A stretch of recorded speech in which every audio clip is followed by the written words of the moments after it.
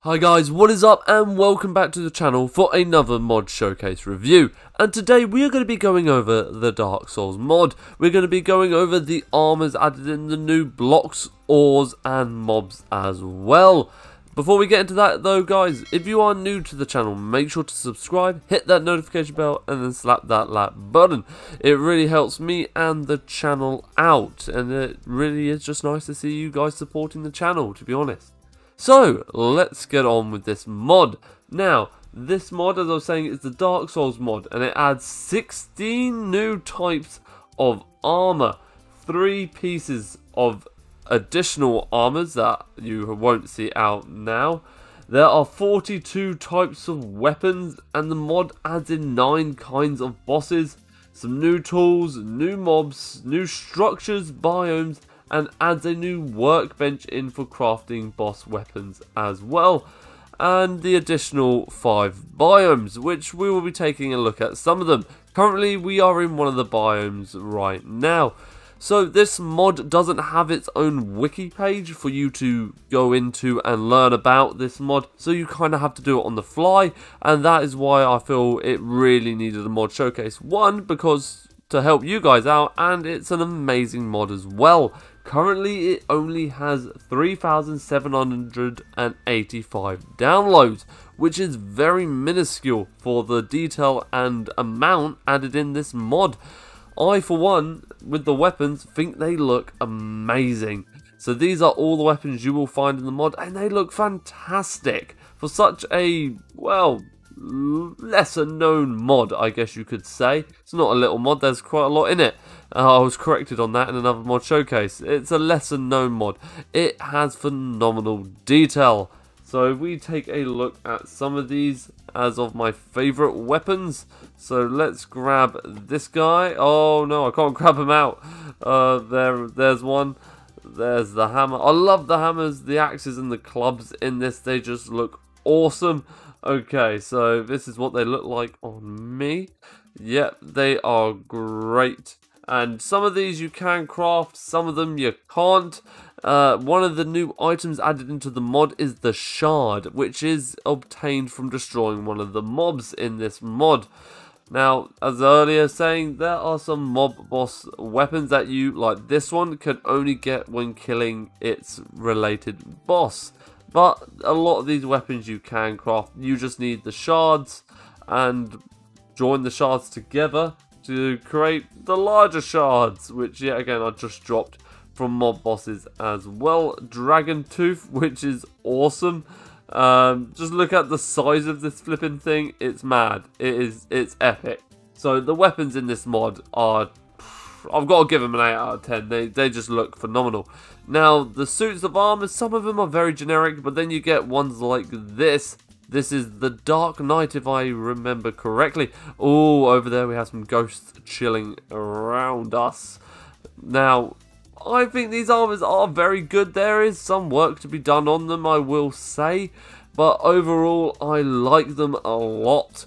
Yeah, good rating on the armors for me. Let's get some of these out and try them on. Let's go over to here. Lovely stuff. I think they look epic. Yes, this is the Dark Knight armor set. Yep. It looks awesome. It looks sick. I love it. And with the Dragon Tooth as well, it looks even better. So, those are the armor sets. You are going to need to craft them with some ores. So the new ores added in, we have some steel ingots, we have some poisonous ingots, we have silver bars, we have fire ingots, and we have, oh, where is it? Brass and ancient ingots, and lothric metal as well. You're going to use some of this to craft some of these armor sets, but most of these are going to be dropped by mob bosses. Well, here you go. This is how to craft the brass set. That one is grabbed from a mob boss. Here's how to craft the Dragon Slayer one. You're going to need a piece of titanite, which is obtained from killing one of the bosses. And yeah, overall, I do really enjoy a lot of these suits of armors. Now we take a quick look at some of the blocks in this mod as well. So here we have some of the ores in the mod, which I just went over with you, and then some of the other additional blocks added in. Now this mod also adds in some new structures around the world. They are biome related, and a lot of the different structures will have mob boss spawners in them. So what you've got to do is you've got to just jump on in here, obviously, go in prepared, right click, and it's going to spawn in one of the bosses for you to fight. So we're going to go around, have a quick look at a few of these and see what ones we can find and see what bosses will spawn in for us. Okay, so we're at another one right now, so let's see what this one has to hold for us. Wow, this guy is scary looking. He has quite a bit of health, not as much as the last one, and he's just very, very scary looking. I wouldn't want to come across him. But yeah, that is another structure. This one made out of nether bricks by the looks of things, and they are, as I was saying, biome related. So let's see what else we can find. When travelling around the world, you will come across little structures like this with some chests on top. They don't have too much amazing stuff in them, but if you are low on food, they do have a few chests dotted around in them just to give you a little bit of an assist. And they are just a nice, cool added feature, I think, to the world. Just that bit more to explore. It's just a nice addition for me. Alright, so let's see what mob boss we get in here. I have a feeling this is the mummy, if I remember. No, the nameless king in here. So as you see, he is holding one of the weapons, one of the legendary boss weapons. So let's go, and I think I saw another structure over in this direction. So we are in one of the other new biomes now. They don't have any specific name that I can see related to the different biome types, but you can sort of tell the difference between colours. We're at a junction here, so you have the original one we looked at over there, or well, it's not the same one, but you know, it spawns in the same boss. We have the one with the nameless king just over there. As you can probably tell, they look different, the structures, so you can tell what mob boss you are going to be fighting. And we'll go look at that one in a minute, but we're about to look at this one right now, see what mob boss this one spawns in for us. But they are worth it, guys, to defeat them because they spawn in some amazing stuff. Okay, this guy's got trapped in the wall stupidly somehow. I have no idea how that's happened. Okay, so we have the Lorian Elder Prince. This guy looks tough, but currently has the lowest amount of health out of all the mobs we've seen. He has a pretty awesome looking sword, I must say. And did he spawn in a little bit of help?